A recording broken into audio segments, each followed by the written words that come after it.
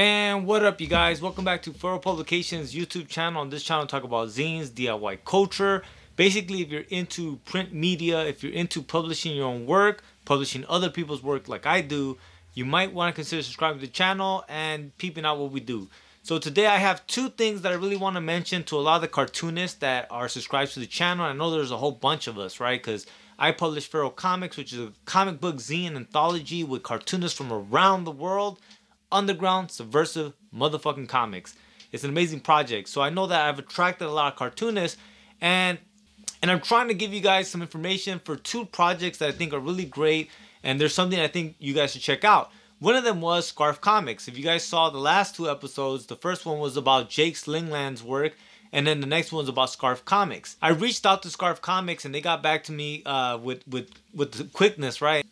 And basically the way it works is it's by invite for the big pages, right? And at that, they ask most people that contribute to the larger pages about $50 per page, which makes sense because when I seen that it's free, it's a free publication in a lot of places, I was just, in my mind, I was like, how do they do this? So yeah, so if you want to get the larger pages, it's invite only. And then once you are invited, they expect you to help out with $50 per large page. They have a pretty wide distribution, and I think they said you get 100 free copies. So I think that's amazing, right?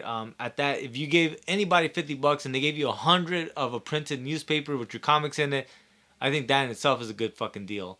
Nonetheless, there is another aspect for cartoonists to kind of get their feet wet, right? Because one of those things like, well, then how are you invited to work with Scarfff Comics, right? There has to be a way for you to build that bridge, and they, of course, have that. If you guys remember the review yesterday, I talked about how there's the funny sections, which have these more traditional kind of comic strips. And they use that as a way of kind of getting to know other cartoonists and kind of building that bridge. And so that is something that you can submit to. And they have two people that you submit to, and those two folks are going to be... It says, if you're interested in just doing a strip, also based on the theme, it's actually free and a great way to get involved with us. Reach out to @BrianSpaceComics and @TheToonGoonEdit. The funny section is Scarfff, so hit them up about doing a strip. So that's kind of how you can get your feet wet and how you can start building that bridge. I'll have their information in the show notes, of course, for you guys to go ahead and make a comic strip. Reach out to them, man. Scarfff Comics is a fucking amazing fucking project, and I am just happy to be able to relay that information to you guys, and hopefully you guys can collaborate with them. Definitely would love to see you guys work in Scarfff Comics. I have the Patreon for Scarfff Comics, $1.15 a month. I want to plug that in again. If you guys are able, $1.15 to support some good underground comics, not a bad expenditure of $1.15. You probably fucking tip somebody that much in one transaction. Why not? If you do that monthly to these comic projects, you know, they're able to keep doing what the fuck they're doing, and what they're doing is good work. Secondly, what I want to talk about is Broken Pencil Magazine. I recently was on Instagram, I was drawing and just looking for something to watch while I doodled and worked on some shit, and Broken Pencil they had a live kind of feed, and I jumped on that, and on it, they were talking about something that they called the death match, the artist death match. Let me show you guys real quick what they were talking about. So on the Broken Pencil website, they have a Q&A with Judge Jen Woodall, and it talks about the death match and more.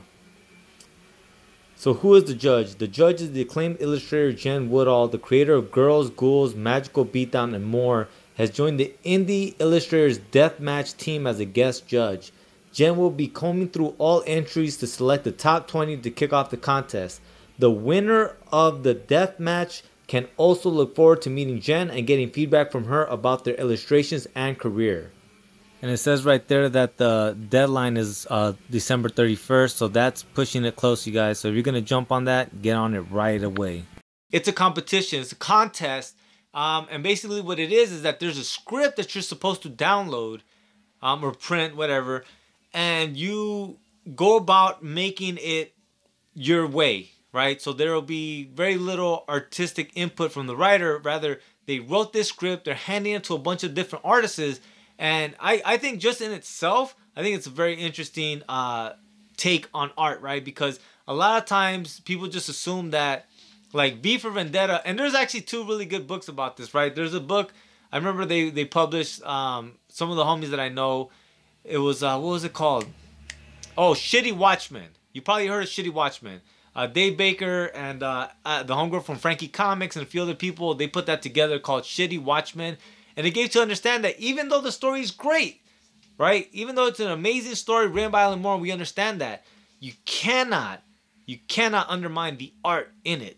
Because the art actually adds to the story, right? It's sequential art. And I think a lot of times we forget that. We either think about art and put that on the pedestal, or we think about the writing and put that on the pedestal. But the reality of it is that sequential art is the merging of the two. And so it's a very, very unique format and medium. And I think sometimes that gets lost in translations. But anytime people do this to kind of show and emphasize. Oh, and the other book was The Shitty Dark Knight that Jim Mamafood and a few other people worked on together.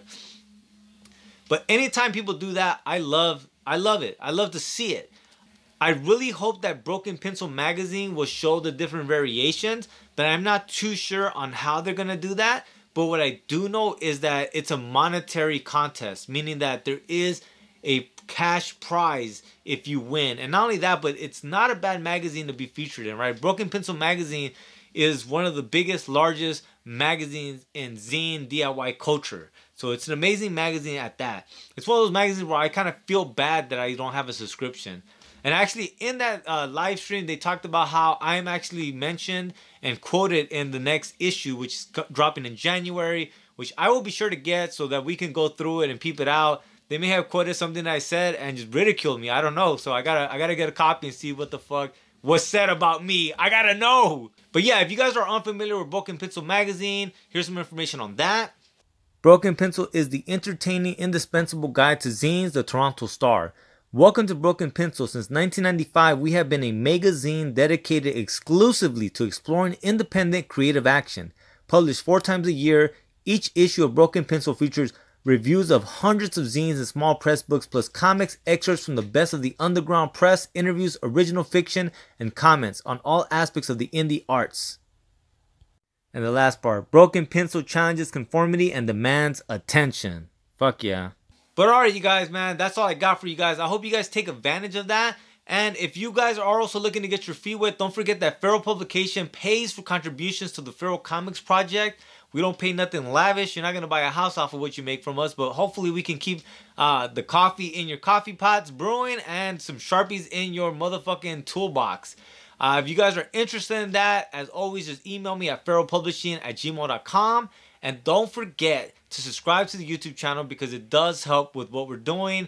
Like us on Instagram, follow us, or all that good shit, all that fucking nonsense that you're supposed to plug in at the end. And if you want to get a copy of Feral Comics, if you want to subscribe to Scarfff Comics as well, that will be in the show notes. Please go ahead and check that out and help us out however you can, you guys. As always, thank you so much for watching. Please like, share, and subscribe, and I'll see you guys tomorrow. Late.